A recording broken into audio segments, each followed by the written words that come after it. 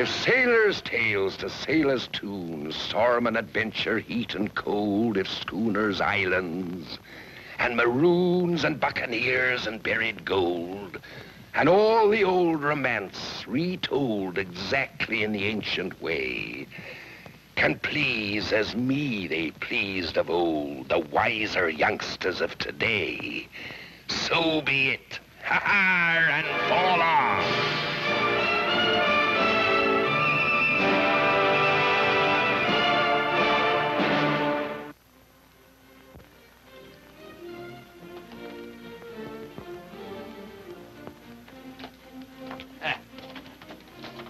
In advance. 'Tis said on the day of judgment, old Angus will rise from his grave with his hand out, squawk in cash in advance. Well, Jim, in we go. Guess what, Long John? Are you be going to tell me it don't hurt anymore? It just stopped. How did you know? The toothache always does, just when you pull alongside the dentist. Wouldn't it be better to wait till tomorrow? If it still hurts, then we can come back. We'd best get it over with, lad. There.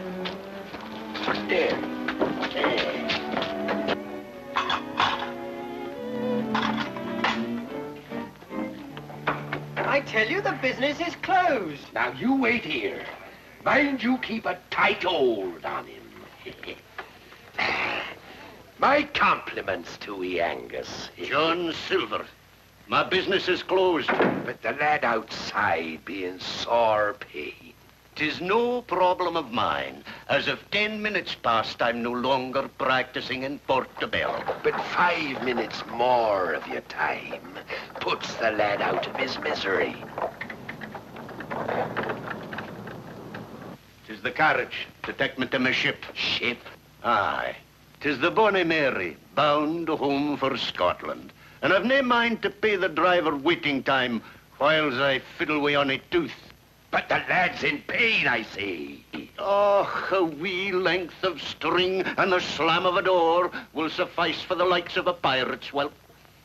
By the blood of Henry Morgan, you'll draw that lad's tooth, or by thunder you'll be carried aboard your ship feet first, to be buried in your bonny Scotland. Well, since you insist, perhaps there's no harm to earn a bit more before I leave these shores. My fee is £50. In advance. Here.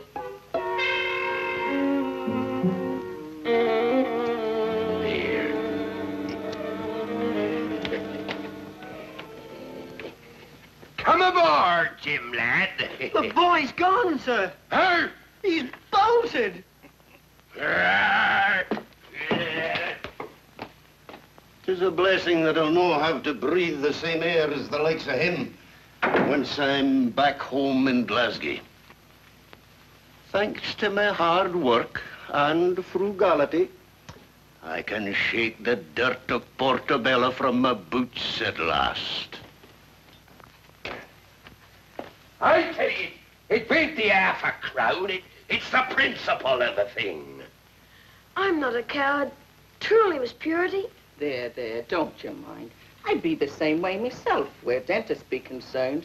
And Long John'd be singing a mite softer if your pain were in his jaw. Me to whimper at a twinge in the jaw. Me what let my shipmates hack off this here pin with a cutlass. Aye, and dip the stump in tar. And I suppose you were smiling like an angel while they were hacking at it and calling blessings down on their head. Silent as the grave I wear. Aye, though I snapped a belaying pin in two with these bare hands, not a sound passed my lips. I've disgraced you, Long John. Hardy, lad. He just hearkened to the devil's whisper. You're only being kind. I know how you hate a coward. I'm not worthy of your friendship. Nay, lad, why, you're just a slip of a boy. We'll forget the disgrace. I'll prove myself worthy of you. I'll do what Mr. McAllister told you. A piece of string and slam the door. Jim, oh, Jim, lad. I won't make a sound. Fenner, fetch the string. Eric, the chair.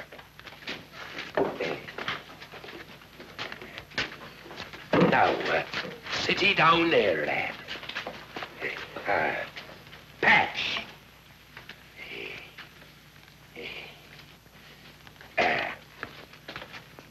Be cruel, cruel.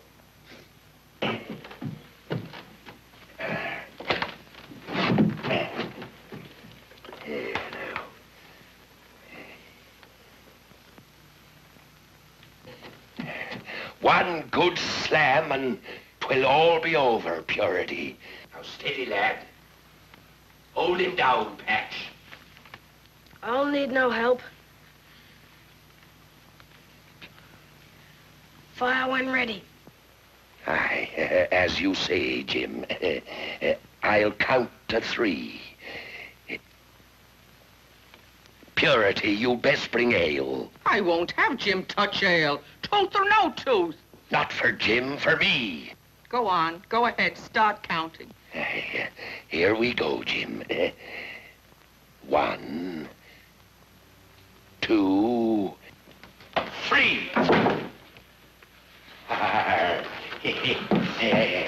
He was as silent as the grave. There. Oh. Look there. You've proved yourself worthy of my friendship, Jim Harkins. Thank you, Long John. Oh, my poor darling. My poor little darling. Purity. He's earned a reward. What would you say if I took him along on the voyage to Balamus? May I, Miss Purity? We'll see. We'll see. Come along, lad. Now we'll get some hot water on the jaw and you'll be as good as new.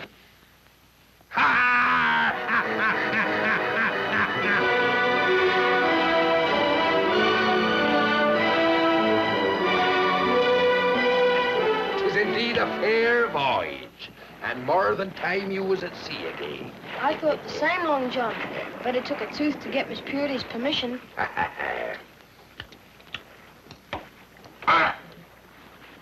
Is something wrong, Long John? Wrong? You look like something hurt you. Fetch me grog. And since you signed on aboard the Faithfulest cabin boy, you best behave as one. Now take the rest of your meal for it and eaten with the crew. What? I'm sorry if I've done something, Captain. 'Twas nothing. Sit ye down, lad.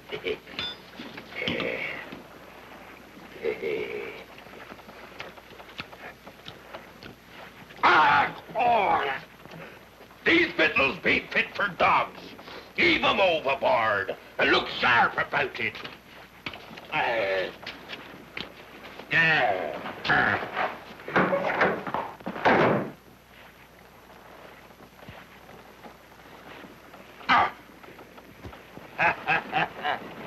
Aye, it'd be a fair voyage, young Hawkins.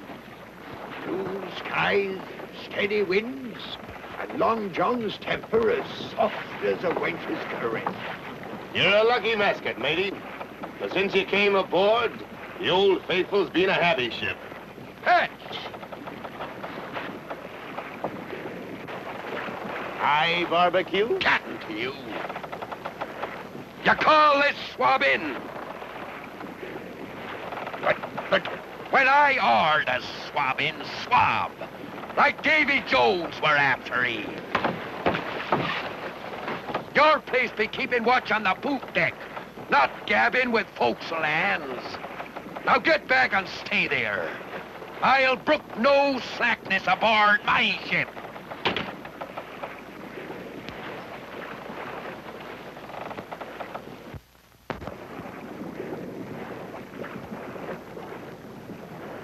I tell you, 'tis a devil what's flied into his craw.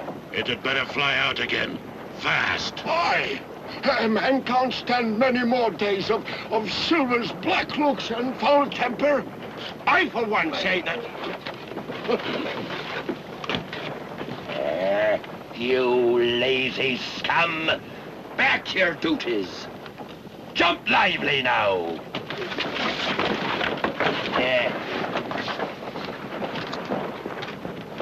Oh. Oh. Oh. Captain! Captain! Hey! Sir, lookout reports wreckage on the starboard bow.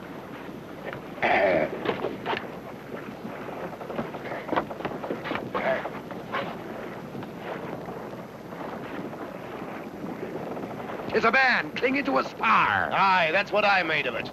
Survivor of a wreck, and recent, too. He's your helm to starboard. Aye, aye, sir. Stand by to lower the jolly boat. We'll haul that swab aboard. Aye.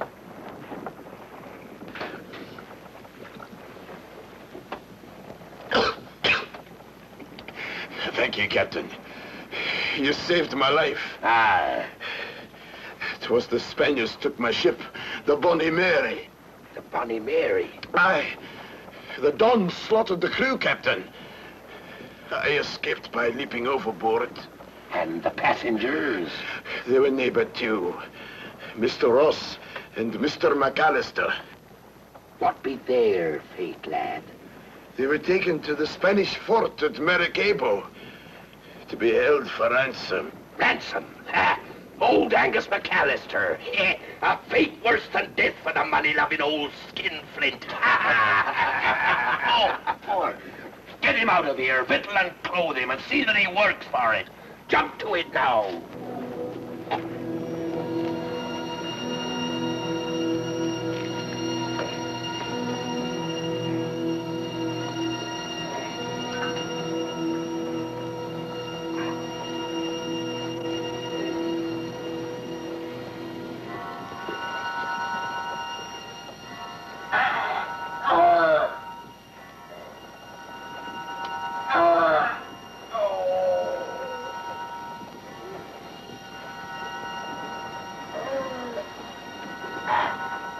Oh.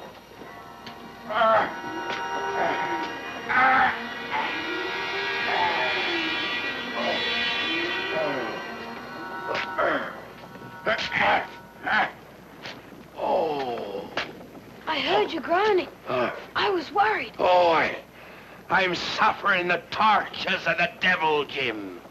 You have a toothache? Aye. You mean that's all that's wrong with you? All. The hammering's beating so hard, I can feel the pain in the toes of the leg I ain't got. But it's just a toothache. Are you young varmint? Toothache. Aye, and him carrying on like a fop. Treats us like dogs. Drives us to the edge of mutiny. Toothache? Avast. Mutiny it'll be, mates. Unless he lets us pull the scurvy fang. Agreed, matey? I can't understand why he didn't do that a week ago. White-livered. According to forecastle rules, we puts it to the vote.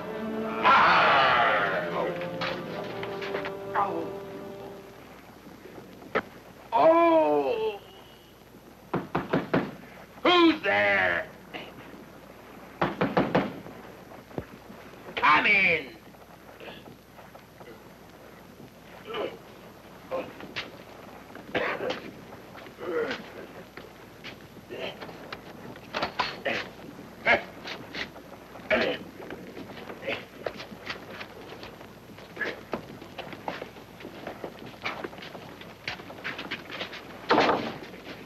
We've had counsel. And according to vote, we be going to draw that tooth for you, Long John. You traitor. But Long John, one yank and it's all over. Will only hurt for a minute. Hog tie him, Eric. The first swab to make a move, I'll blast the kingdom come. Back to your post, you mutinous dogs. It ain't mutiny, Long John, to refuse to be ruled by a man what lets a piddling toothache drive him daft.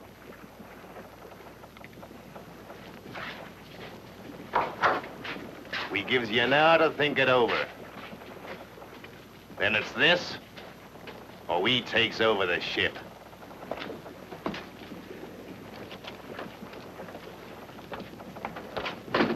Oh! Angus McAllister, the dentist. Patch, come here. Lively now. What's your answer, Long John? I thought it over. Good, then we draw the tooth. No, the tooth don't matter. It's them two poor survivors held in the clutches of the Spaniard. But what concern is that to us? You turn your back on poor McCall... on them poor survivors. Fetch me my map.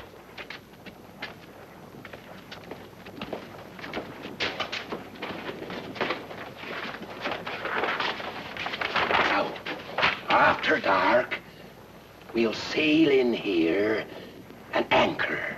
But that fort has 100 guns. But we ain't storming the fort. Here be my plan.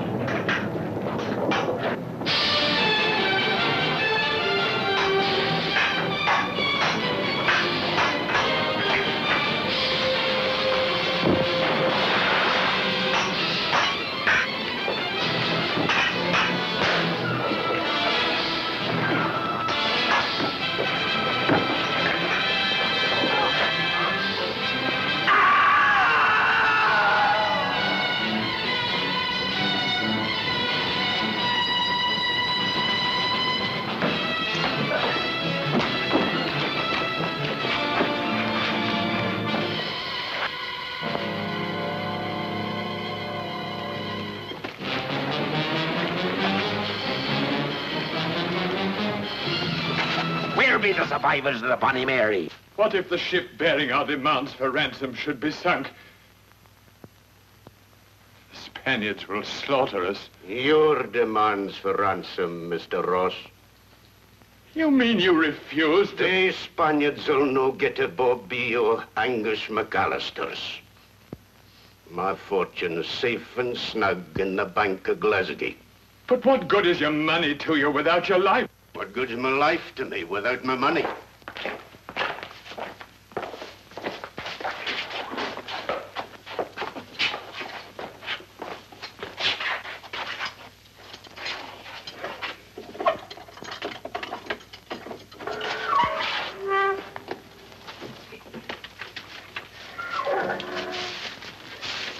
We've come to rescue ye, McAllister. Oh! Lad, at risk of our lives, we've come to rescue ye. I'd no be beholden for my life to a man of your loose principles. You'll be rescued and like it. Think of your hard-earned fortune in the Bank of Glasgow. Who gets it if you are murdered? My scapegrace nephew, Dougal. I'd no give him the satisfaction. All right. Rescue me. Now move on and don't make it.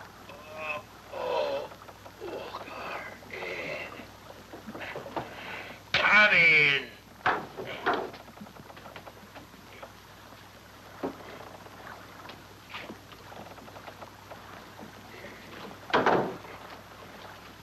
Sit ye down, Angus. Much as I hate to say it, I'm in your debt. 'Twas nothing. Oh, aye. I hadn't thought of young Dougal. But for you, my hard-earned silver would have been squandered on liquor and loose women. We were glad to oblige, Angus. though we risk death to doing. However, there be a small favor you can do me in return. I've a tooth that were a mite troublesome last night. 'Tis nothing, but 'twould be better to pull it out, seeing as how you're aboard. You no felt the tooth until last night? No. Well? My fee is £0.5 in advance. You'd stand over me for £0.5. Dentistry is my profession, and I wouldn't draw the tooth of my own mother without fee. But I paid you £0.5 for Jim. All appointments not kept must be paid for. I'd rather take this tooth with me to the grave than give you a penny. I have no doubt that it'll speed you to your grave, for the consequences of a neglected tooth are very serious. Rot sets in and eats away the jaw. In time, poison enters the bloodstream. 'Tis an agonizing death. I'll not pay a penny. I'll no pull the tooth without it. You'll pull the tooth or work the plank. I warn you, I'm a man of my word, McAllister. And so am I. Hi there. Have Patch run out the plank. Yes, Captain.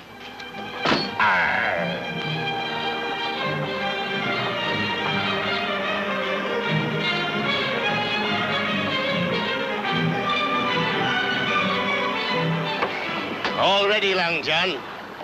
He'll do it, Captain. Walk the plank rather than give in. He's terribly stubborn. I know. Why not pay him his £0.5? Let him pull the fang, and then slit his skinflint throat.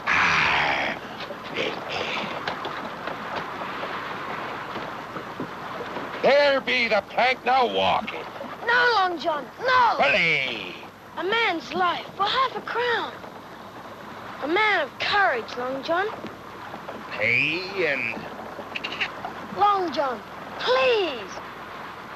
turn him loose. Now get below to my cabin and prepare to... Get below. In view of your threats of violence, Silver, I'm forced to make conditions. Conditions! Aye. My fee is £0.5 and safe passage to Portobello. I agree to your terms. Then step this way.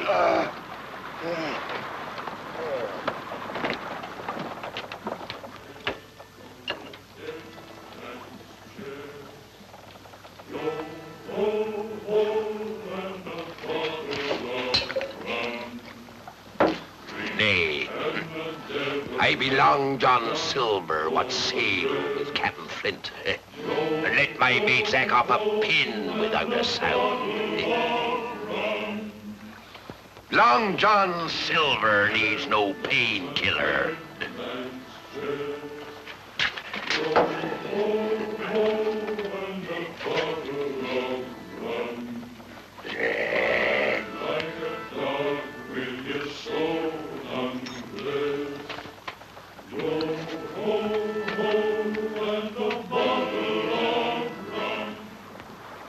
Portobello to larboard!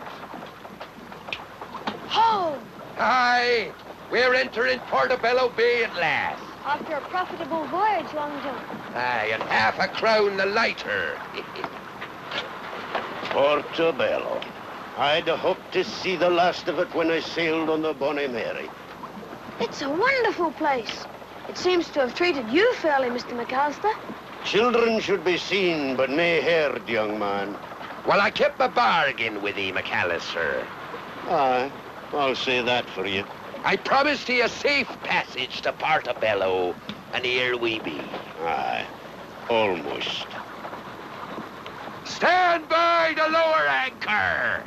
Not out here, man. We're 2 miles from shore. And according to territorial rights, this way, Portobello. Now Now get off my ship. Silver. Over their time. I can't swim.